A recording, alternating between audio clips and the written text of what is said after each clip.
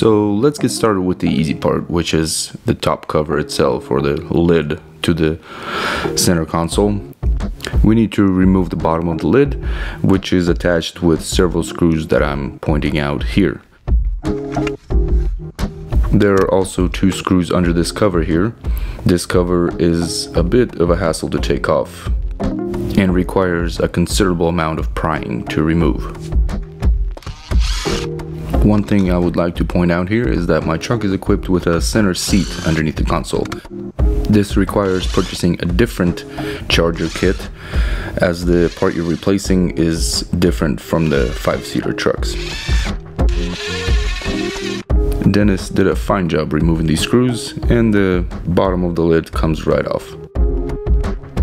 Now we have 4 screws that are holding the tray in place, and those need to be removed as well.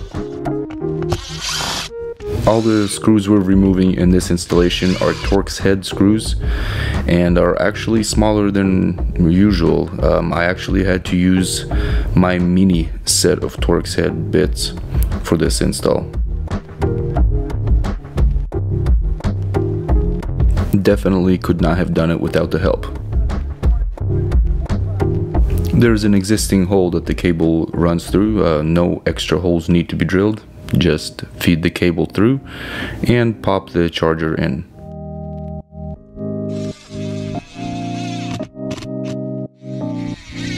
Now we have to do everything in reverse. So putting all the screws back in, 4 screws here for this piece.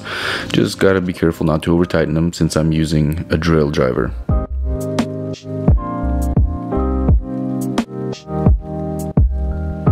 Pretty straightforward here, I believe. Just gotta be careful when putting this back on not to pinch the wire that comes out the bottom. Just gotta route it into little open spaces that are available. Nice and easy, making sure not to strip the screws. There we go. Just gonna get an idea of how I'm gonna run these wires. Spoiler alert, they should not have put this on. These guys are amateurs. It's like they're doing this for the first time. Ta-da! Ta-da indeed. So far so good.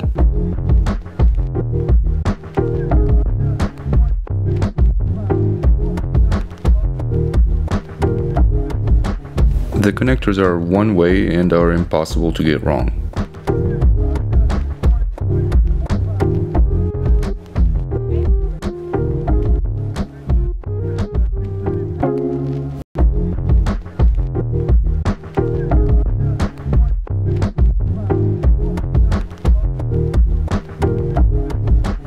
The connectors are one way and are impossible to get wrong.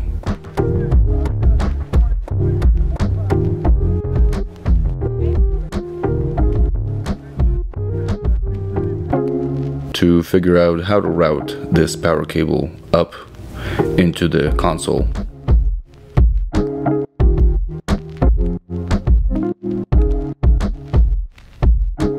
Gotta make sure the wires don't get pinched when the seat comes up and also when the lid comes up. Since the wire and the connector from the charger doesn't make it all the way to the bottom, I decide to run the longer cable from the harness up into the lid and make the connection there. After tucking the wire neatly out of the way where it won't get pinched, it is time to snap everything back into place. First, the front piece needs to go in, then the top, and then the sides. Checking to make sure everything moves like it should and the wire doesn't get pinched anywhere.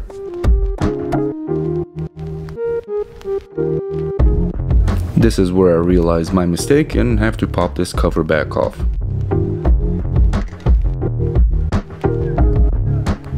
A little bit of trial and error, and I find a good spot to tuck this connector away.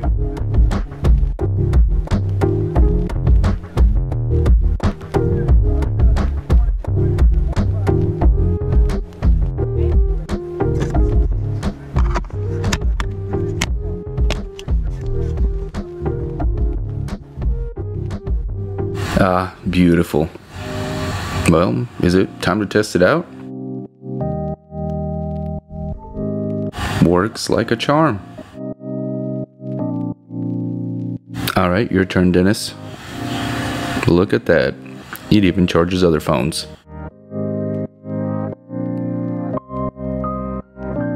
We've got a nice pulsing blue light that tells you when your phone is being charged. So this install video should be pretty universal. Well, thanks for watching, guys. Follow us for more projects that we do together, right, Dennis? Yeah. See you next time.